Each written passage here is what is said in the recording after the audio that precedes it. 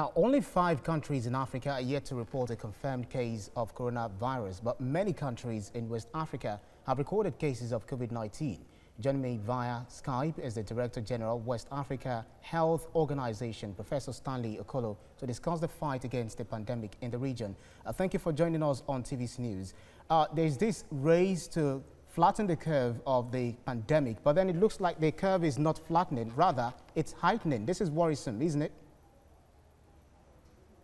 Well, as you know, we had the first case of coronavirus in our region, 27th of February in Nigeria.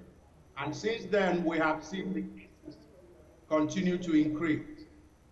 Yes, of course, all our 15 countries have now reported cases of coronavirus.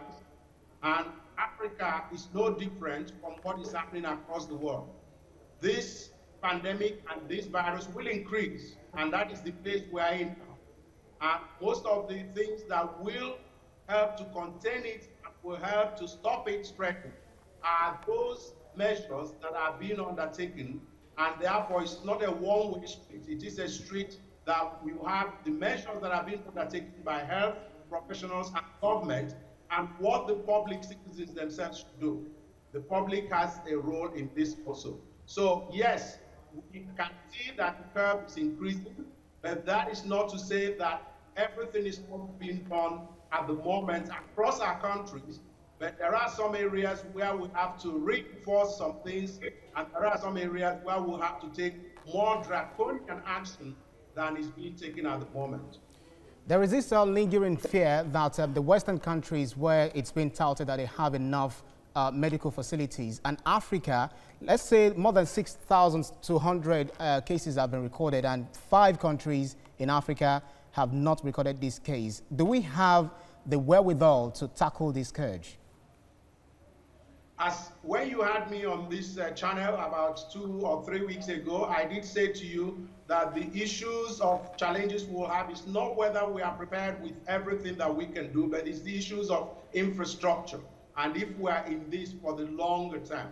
And that is why you can now see that some countries, particularly countries across West Africa, are developing contingency plans. In Nigeria, I listened to the minister the other day talking about this facility that has now been created in Abuja for quarantining people and isolating people. All those are in place.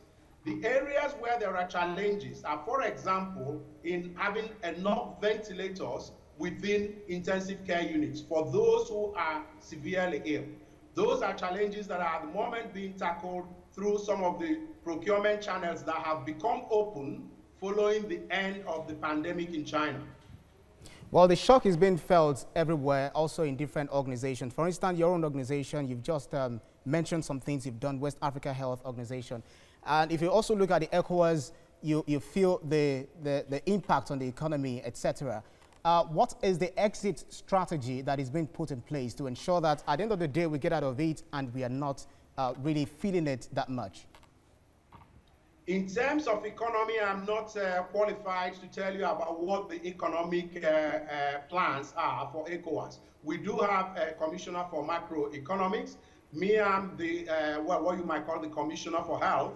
And in terms of health, we are working together with the countries and the individual governments. We are looking at what they will do subsequently in terms of how the economy can be helped. If you remember, our approach to this has always been tied to what is internationally recognized and recommended by WHO. It was not a question of immediately closing our countries' borders when this started, because that was not necessary. It was only those that are coming from high-burden countries that we needed to ensure that now we're in a situation where there is containment, where we have to actually lock down. That's fine, but it will take some time, and there is no question about it. When Ebola hit our region, it affected only 3 countries, maybe 4 if you include Nigeria. The impact, economic impact, was huge.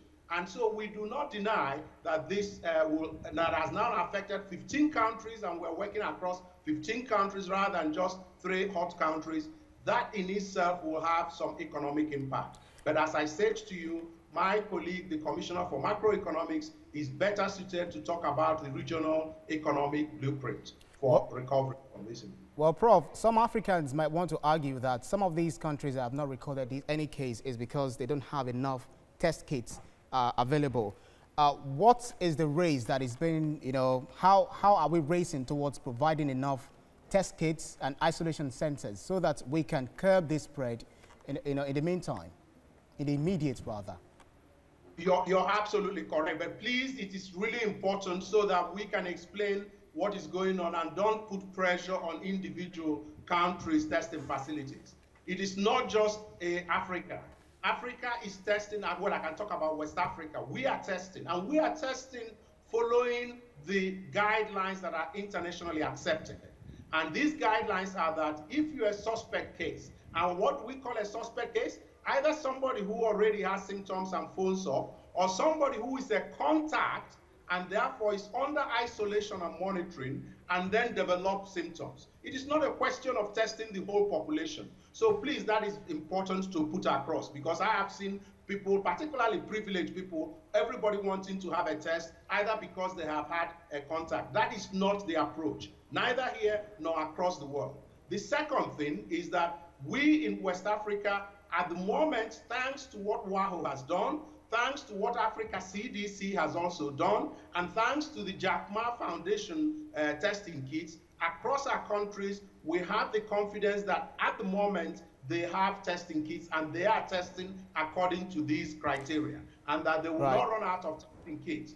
However, having said that, we are procuring more. As I said to you, the channels are now beginning to open up through China and other places, and we expect that in 2 to 3 weeks, we will have another batch of consignment of testing kits to distribute to our countries. Right, Director General, West Africa Health Organization, Professor Stanley Okolo, your opinion is very crucial at this time. Thank you.